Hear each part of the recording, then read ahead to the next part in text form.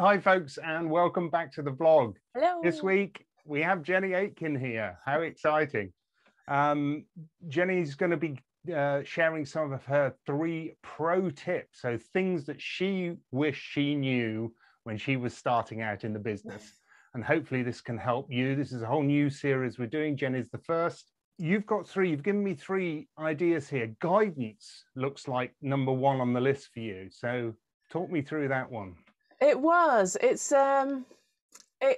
choosing who to trust, I think, because I think when you start out, or for me, when I started out as an artist, I did not have a huge amount of confidence. And I think it's easy to ask everyone, to take everyone's opinion, especially the people who love you, you know, your friends, your family, lots of people. And it's a great ego boost, I imagine, to have your friends tell you how great you are, because they're not going to be objective, are they, really? No.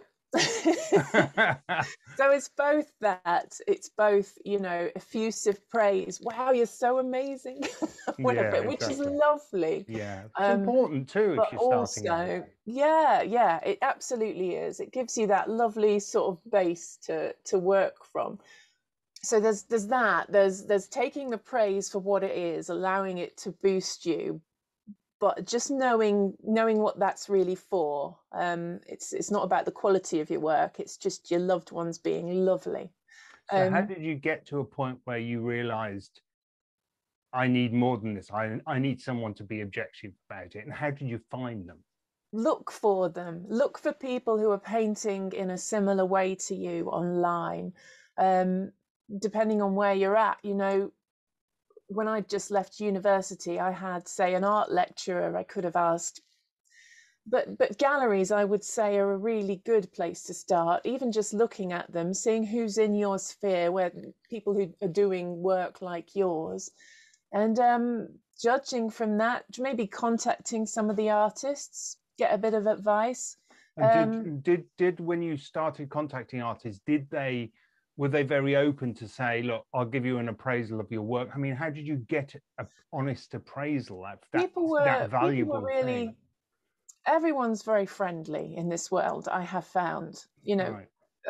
Very few exceptions. You know, I think it's being careful to judge. Obviously, some galleries are really busy, so turning up and going, please give me a critique, I'm sure you've got a lot on, you know, but finding other artists, mostly, I think people are really willing to give you some valuable advice. And I remember about 15 years ago, maybe more now, going out to paint in the Peak District and meeting another artist who was there. He had some work in a National Trust place. It was better than mine. It was better quality. There was all sorts. And I just spoke to him and said, is there any chance, you know, could you have a quick look at my website or my work at that point? And really, that all comes around to how you feel when you're starting out. You want to have that confidence boost from your friends and family, but you do also need to be ready for a bit of healthy critique so that you can grow and get better. And I guess it's like playing tennis. You've got to play with someone. You've got to ask the advice from someone who's better than you. You have. And hopefully they'll be generous enough to pass down that advice. And it sort of slips onto the next point you've reached, which is big thing for you, which is point 2, which is community. Yes. Yeah. Okay. I don't know about all the other artists out there, but I am a bit of a loner. And I'm very independent in what I do. So one of the first things I did when I had time to really go into painting sort of part-time, 2 or 3 days a week, was I joined a studios. So I started to rent a studio nearby, and I got to know loads of other artists that way. And having that professional buzz around you, that was invaluable. And you must have learned a lot from each other, I guess, to working together like that. But you know, I guess that was a few steps along, but right from the start, just talking to other artists, meet your peers, find out who they are, find out who's in your area. Don't be isolated. It pushes me to be better, and that's what you need, constant growth.